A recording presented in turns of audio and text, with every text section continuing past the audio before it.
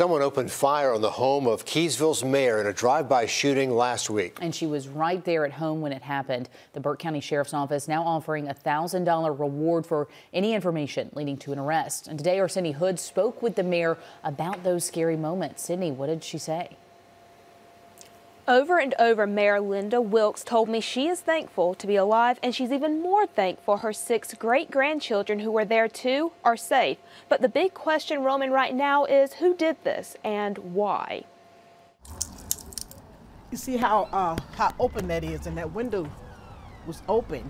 You know, the window was open and it was all lit up, so that room goes all the way back. Back where Mayor Wilkes' 6 great-grandchildren play. See how that could have gone?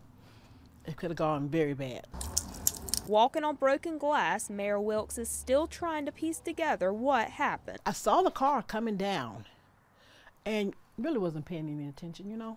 And then when it got here, it was one shot. Nothing too unusual about hearing a gunshot.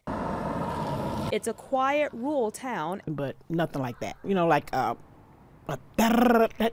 type, like an automatic type gun. And that's what made me jump up, because that was unusual for this area. Now deputies are hoping a reward helps them find who fired the shots. Here, then one came here, and then you have one that came through here. This one came through and knocked the side of the mantle there. The bullet went through the side right here. Mayor Wilkes is grateful to be here. See right here? There's a bullet right there. But has no idea who those shots were meant for. It's definitely made me see things a little differently, because, you know, we're a small town and stuff like that just doesn't happen here. And she's hoping it was a one-time, rare event, because the only background noise she wants to hear is the sound of her family, safe under her roof. If you listen, you can hear the kids now. They're right there. They're brave, you know, they didn't break down. Everybody just stayed calm.